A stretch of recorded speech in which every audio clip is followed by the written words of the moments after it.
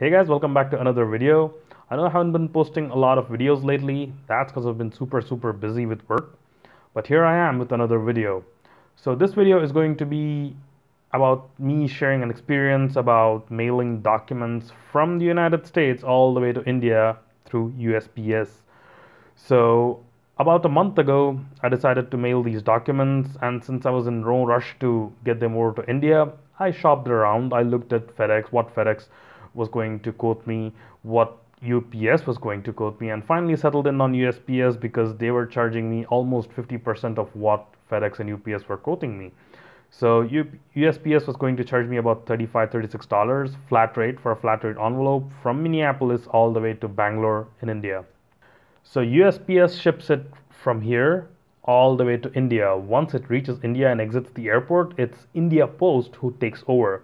So they're equivalent of USPS in India, and that's where the service kind of gets crappy. So let's take a look at the journey of my envelope from Minneapolis all the way to Bangalore. So guys, let's quickly take a look at the tracking on USPS's website. So I shipped it out on the 22nd of January, and you can see that it started moving through the system. It reached Chicago on the 24th, and it departed Chicago through air on the 25th. Not bad, only took about 3 days. Passed through Ethiopia and reached to New Delhi on the 27th of January. That's not bad for international shipping. But if you look at India Post's website, and you can actually use the same tracking ID from USPS on India Post's website and it will work. I believe they have some sort of a code share agreement between them. You can see that on the 22nd, the item was booked, yep, and it started moving and it departed the United States from Chicago on the 25th. Looks perfectly good. And the next office that it says is the Delhi Foreign Post Office. That's fine. But if you look at USPS's website, you can see that on 27th of January, it departed Delhi, India. It means that it exited the airport where it arrived in India. That tracking is not available on India Post website. So that completely seems to have skipped out. And then the next entry is on the 12th of February, where it says customs clearance on USPS's website. And the next entry on India Post website is also on the 12th of February. Pay attention that they switch. The date format in India is the day first and then the month and the year, as opposed to the month coming first here and the day and the year. So don't be confused by that. It appears that it arrived on the 27th of January. It exited the airport, but between 27th of January and 12th of February, there's absolutely no tracking on USPS's website or India Post website. Here's what happens once it sort of exits the airport. Now India Post has taken over, and it's entirely them that it's been transferred out to.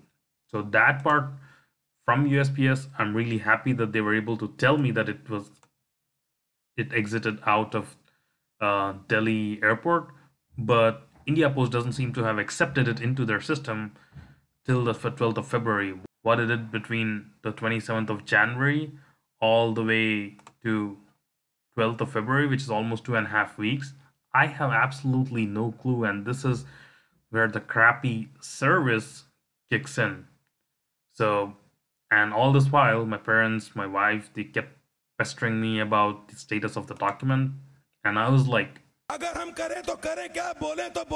when my wife called in to check to see where the envelope was, they claimed that although it left the United States, but it never arrived in India. They claimed that it's still in the United States.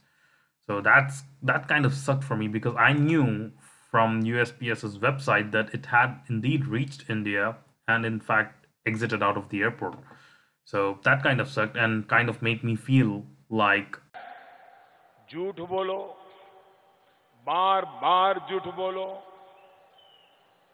जो भी बोल सकते हैं सब झूठ बोलो, जहां भी बोल सकते हैं झूठ बोलो. And then once it finally showed up in their system, it started moving along. Then it moved to the 16th. It says it dispatched to Bangalore sub for foreign post office. But if you look at USPS's website, it says customs clearance on the 12th and then processed through a facility. And then it jumps directly to the February 20th entry where it says customs clearance again, which is in Bangalore. Now here, the question arises whether it passed through customs twice. If it did, why did it pass through customs twice, once in Delhi, once in Bangalore? That absolutely makes no sense to me. But this entry from 16th does not show up on USPS's website. Then the 20th entry does show up. It says custom received it. And then once they received it, they forwarded it to the next office, which forwarded it to the post office, which is close to my home. Eventually, once it arrived at the post office, we had it by the end of the day. Just for a flat rate envelope to travel from United States all the way to India, it took about a month's time, which I think is sort of unacceptable because they'd shipped a package, not an envelope, a package from United States all the way to my home in Bangalore in 3 weeks. This time for an envelope, they seem to have taken their sweet time. Kind of makes me feel like the code share or the collaboration or whatever USPS has with India Post. The worst trade deal ever made by any country, I think, in the world.